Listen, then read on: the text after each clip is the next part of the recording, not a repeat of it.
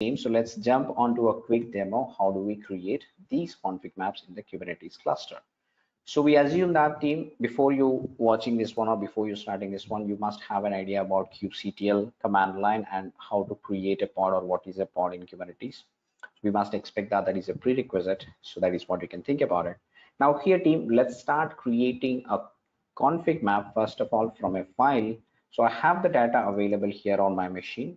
Let's say that I have a properties file called as db.properties. Now let me show you these properties here simply.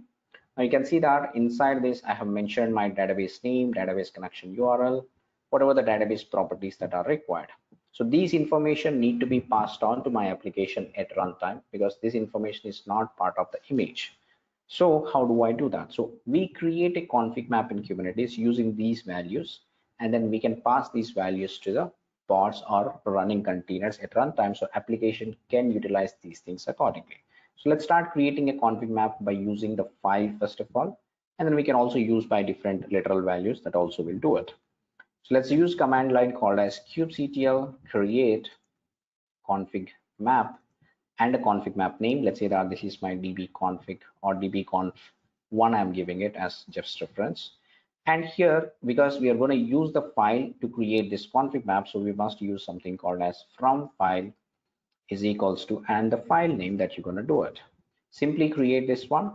So it says the config map is created successfully. So we can always get the config maps and describe the config map to see what is inside that one. So kubectl get config map to list the config maps that are available in your Kubernetes cluster. And if you want to know more details about it, you can always describe the config map,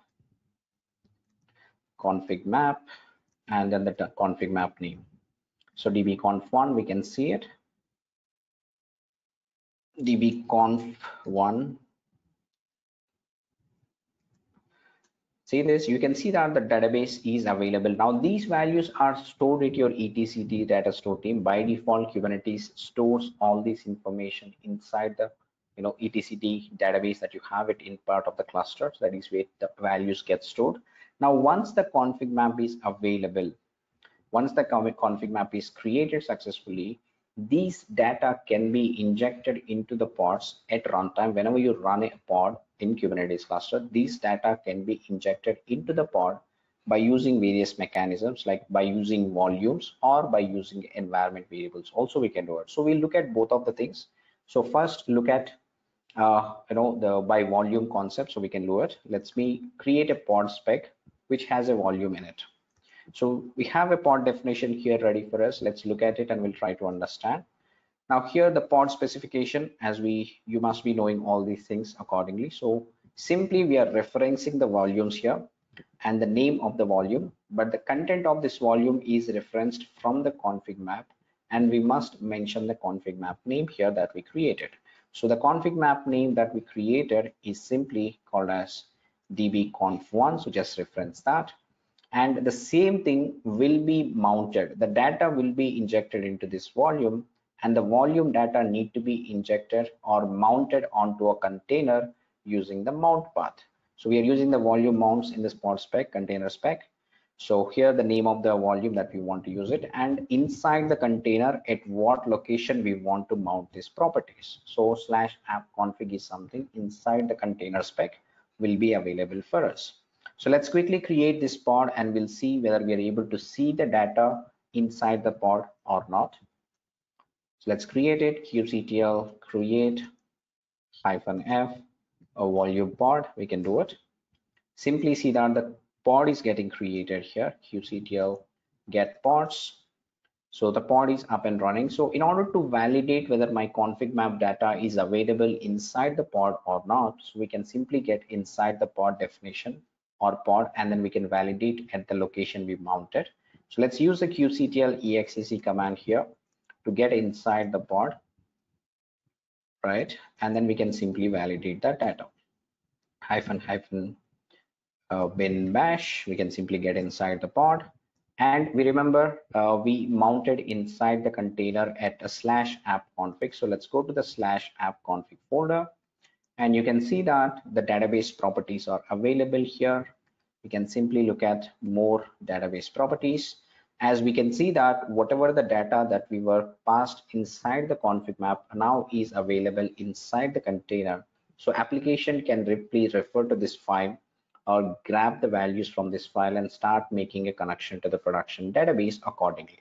Now this is how team we can make the application images more portable.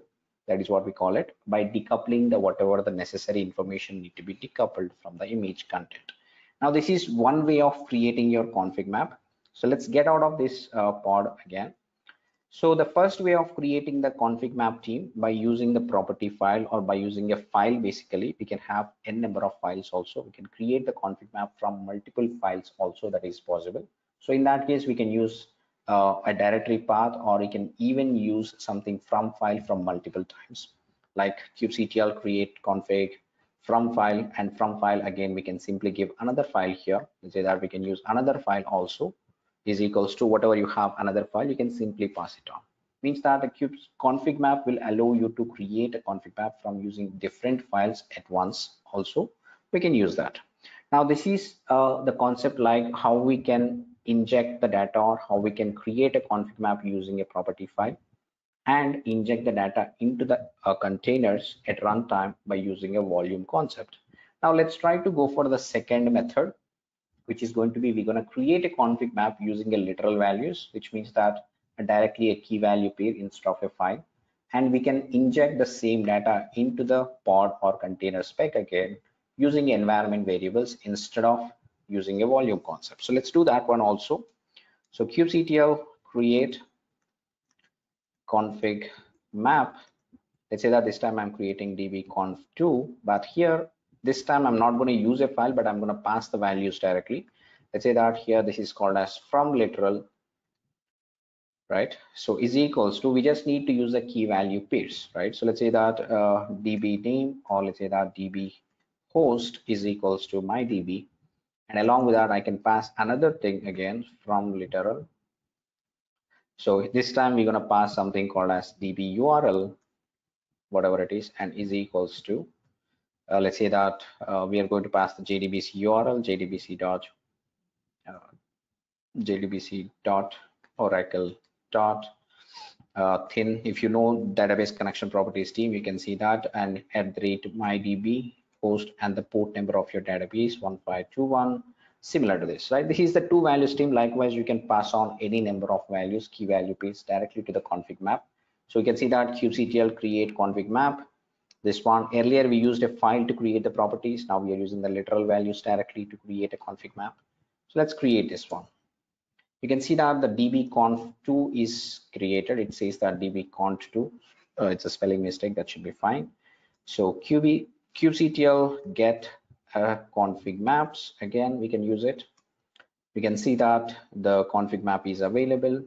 Kubectl describe a config map simply, and then you can use the value. Okay, now you can see that there is a db host and value is available. This is just like a key value pair, simple as it is. There are two key value pairs available inside my config map. Now earlier we used volume to do it. We can still use this as a volume to inject into the pod spec, but this time we're going to use a different mechanism. Let's import this, or let's take these values and get them, or declare them as environment variables inside the pod. So how do I use that? Again, we can simply use have a pod specification ready. Let's look at this. Here we can see that the same thing again, everything is there, but here we are using env from, means we are creating environment variables inside the pod, and we are getting the environment variables from config map reference. We are just doing it, and the name of the config map, which is going to be dbcont. Basically I think we have given us some wrong spelling there, that's okay. Cont2, this is what is a config map. Let's validate the name once. I believe dbcont2, that is what the name of the config map. So let's look at this. So simply give this value. We are injecting the config map data now as environment variables inside the pod spec. Let's see if we are able to do this successfully or not. Now let's deploy this pod. Kubectl create -f env pod. That's great. So let's look at this.